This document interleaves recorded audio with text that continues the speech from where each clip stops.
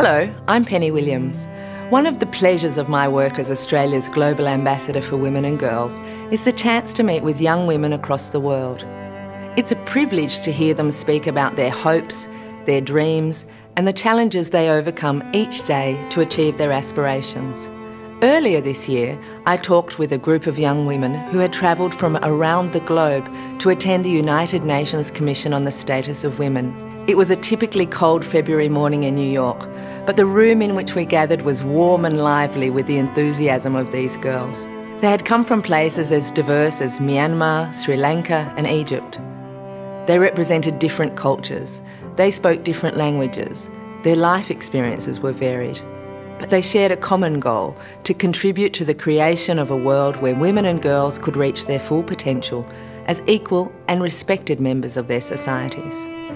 It struck me that the conversation among these young women and their presence at the Commission on the Status of Women was as important as the discussions about gender policy occurring among senior officials in the Commission's main meeting rooms.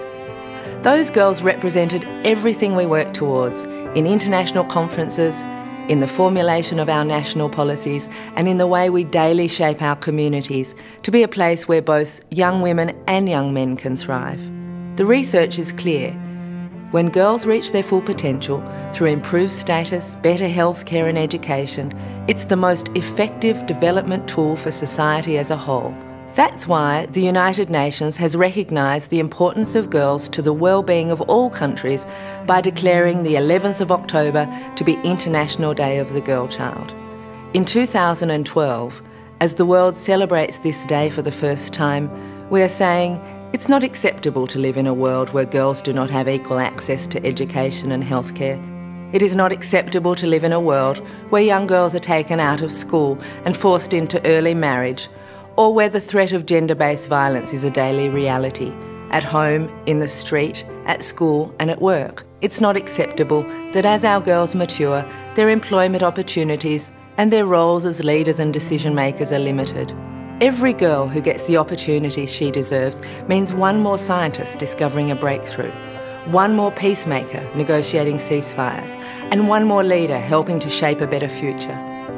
The International Day of the Girl Child is a marker day.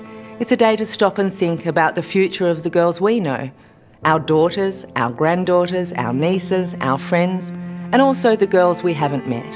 It's a day to reflect on what we can do individually and as a community to ensure all girls inhabit societies that are seeded with justice and that yield equality.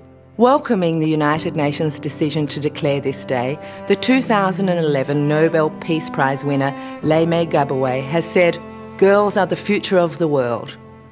Let this be our catch cry as we observe International Day of the Girl Child, and as we strive every day to make our communities places where our girls are nurtured, encouraged and celebrated.